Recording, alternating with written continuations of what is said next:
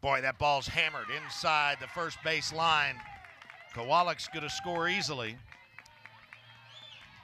Ebbs rolls into second. And Kowalik, what did she get that first game today? Was it Kentucky coming in, one of the top scoring teams in the nation? She's going to have to go to that pitch a little more as Kentucky gets another run on the board. The hot-hitting Abernathy, another RBI. Did I say she had gotten into an offensive groove the last couple of weekends? That went off the top of the wall.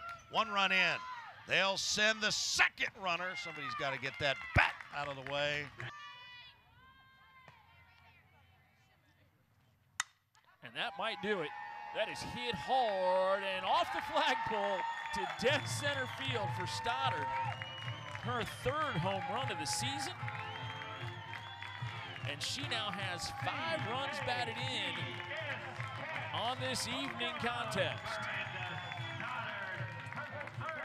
That was stung immediately. And had a little bit of both, but it also just takes a terrific mentality. Swinging at good pitches. Gets away. Here comes the play. The play way overthrown. Things are going crazy. We might score 2 here.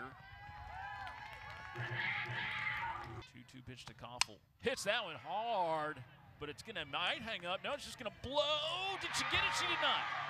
The 7th home run of the game, or the season, I'm sorry, for Erin Koffel. And that will end this one.